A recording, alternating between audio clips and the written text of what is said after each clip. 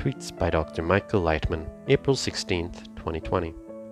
Humanity's problem now lies in realizing that the only right exit out of the crisis lies in correcting human relationships from egoistic to altruistic. Returning to business relations without correcting human relations will lead to a huge crisis. The world's healing depends only on people's relationships. Nature will strike the whole of humanity since it has become a global organism. It will strike until humanity realizes that it has to become interconnected by good forces to fill the spaces between people with them. We must reveal how different we are.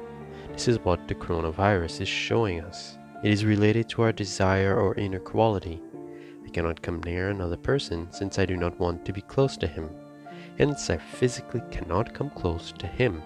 Our world is taking on the form of the spiritual world.